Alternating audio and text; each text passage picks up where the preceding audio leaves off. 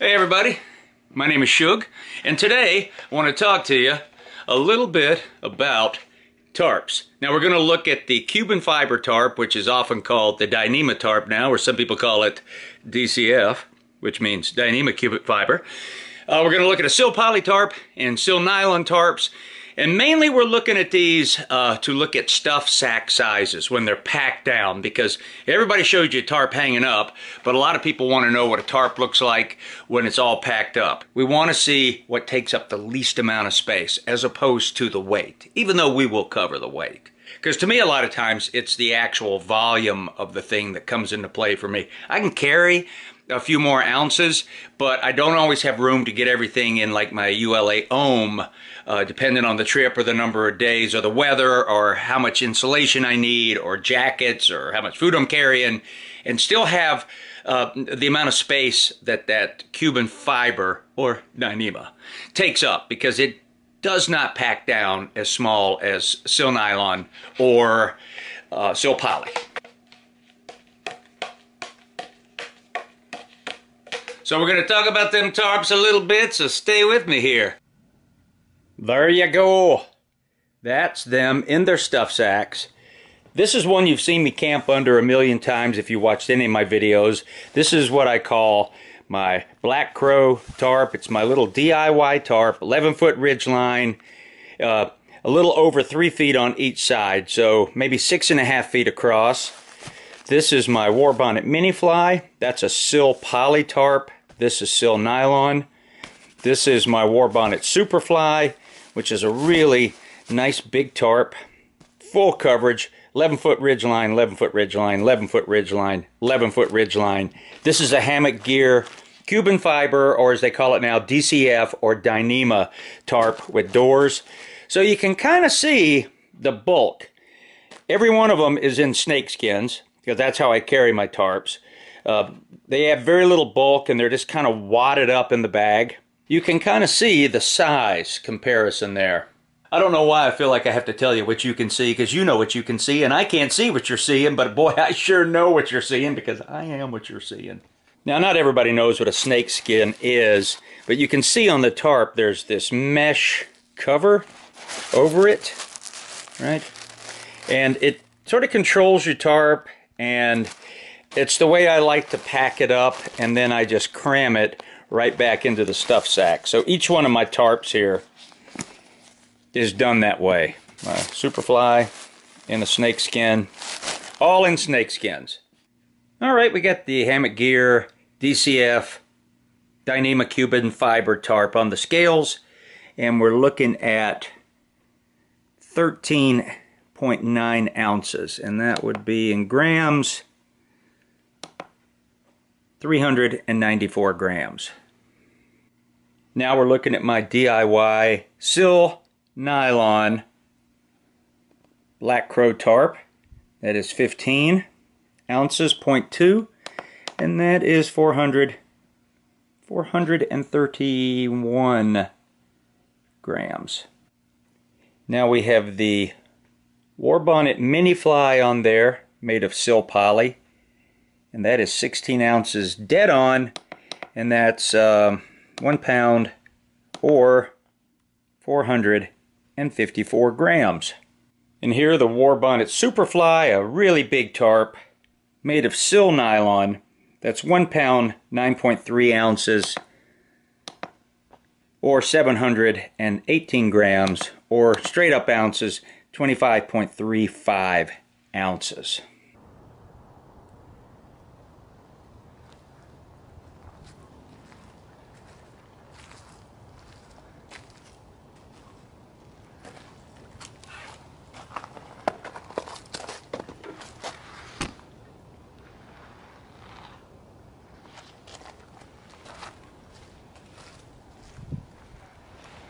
You like it? It is a camouflage. I don't do like the camouflage, but Stormcrow told me this camouflage pattern on this DCF, which stands for Dyneema cuben fiber tarp, it's not translucent. This is not a see-through one, but what's nice about this tarp, it's 4 feet from here to here, So a little lesson here just because of the catenary cut, which if you don't know what that is, that's that little bit of a curved shape you see on a tarp, and that helps keep it pitch tight. So that's basically the shape of this tarp, 11 feet along your ridge line at the top, 4 feet in the corners. Of course, you got your door flaps that you can pull in and create a windbreak there. So now what I'm going to do is just hang the other tarps on top of that, just drape them over. So you can just kind of get a size. The reason I wanted to show these in the stuff sacks and the way different fabrics stuff down is it is always a constant battle between weight or size. Just kind of spitballing and just kind of alluding to the different sizes and what they look like in the stuff sack. And I think I've said that 10 times already, but you know what? Sometimes I know that you just need to be present in the moment, even watching a YouTube video, and don't go clicking off and checking your email or your Instagram or your Facebook or your MySpace or whatever. Stay in the moment. What? Now I realize a little bit back in the video I was talking about snake skins. And a lot of you don't know what snake skins are. I can't assume everybody does. So here's what I was talking about. We got this mesh over your tarp, and you simply just pull the mesh back, thus unleashing the tarp.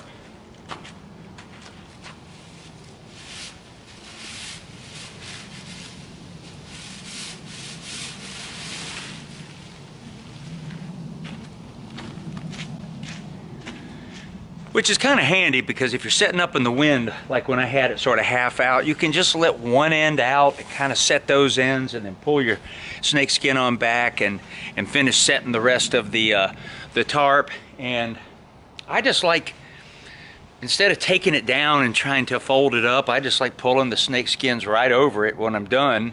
So that would look like this if I were at camp and I'm packing up and I want to pack up the tarp.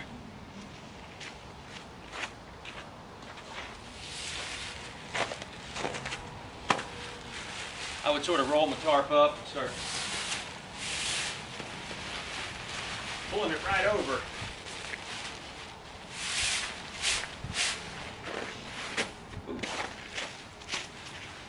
You get the idea, right? Kind of easy. Not for everybody. Maybe adds a few grams because it's really just bug netting material sewn into a tube. But that's your choice. I just thought I'd show it to you because I got them on mine. And I did, so I'll move on now.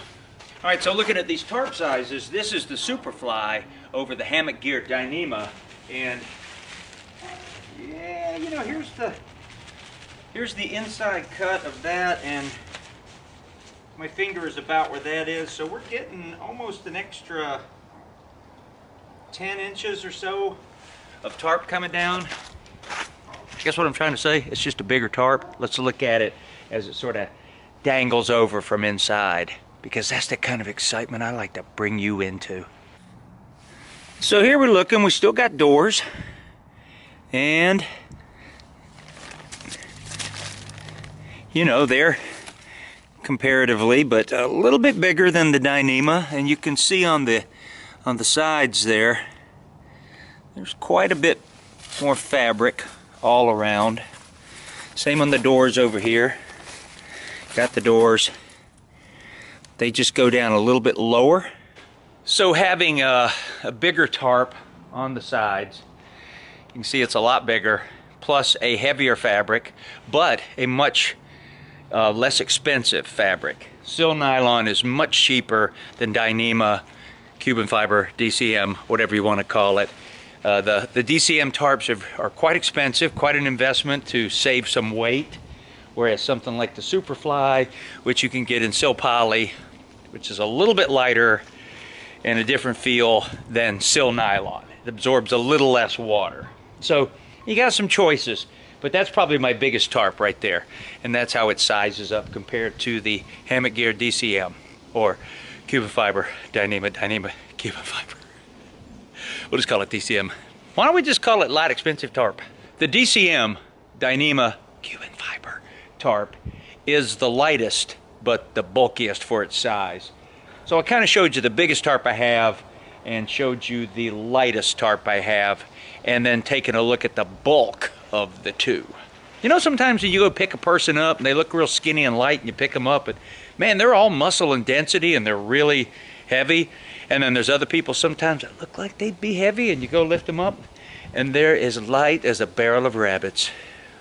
Well, this is pretty much the same. So you got to figure out, is it space you're interested in, or is it weight? Or is it a little bit of both? And plus, we're talking about money too. The DCM tarps, they cost a lot more because of the fabric. Whereas Silpoly and Silnylon are still a really, really good value for what you get. So it's kind of up to you.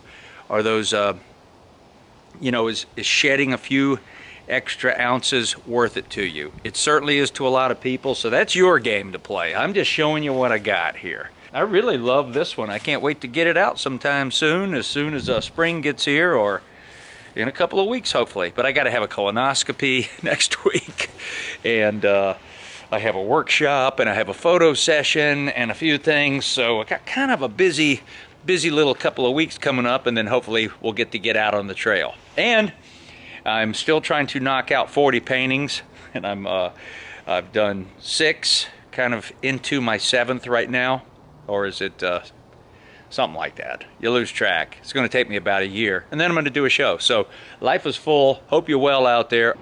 Yeah, just finished this one a few days ago, and I tell you, some of the hardest parts were, you know, when you really get into painting and you're looking at trees and leaves and the colors in them and the colors that pop and the highlights and all the way the light hits the hammock. And that's my buddy Wandering Fool. I took this picture once when we were on a trip, so I always wanted to do something with it, and just trying to get where the sun was coming in this way and hitting him as he was napping, and that was a fun one. And just sort of started this one trying to keep it real abstract and loose and wild. Got to go back in and work a little bit. So that's what's been going on here. Woo! Buddy, everybody, all secure in Sector 7 is Shug here. And while we are having this COVID-19 pandemic, I thought I'd stay home for my camping trip, and I thought I'd do a little video for you. Buenas tardes, mucho gusto. I tell you what, COVID-19 talks a lot of crap. I'm tired of hearing it. Come on! Come on! It's confusing, I know.